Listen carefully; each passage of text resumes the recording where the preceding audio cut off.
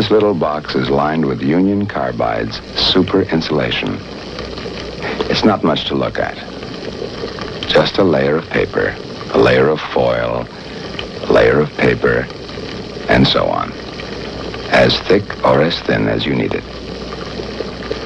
But when it comes to keeping something cold or hot, or keeping something from getting cold or hot, it's 25 to 100 times better than anything we've had before.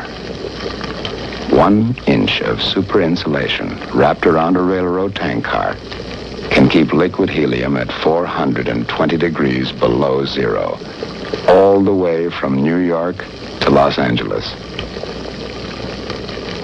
A ½ inch of it can be 2,000 degrees hot on one side and cool to the touch on the other. Tell you what, you could put a super insulated container of coffee in your freezer, take it out a month later, and it would still be hot.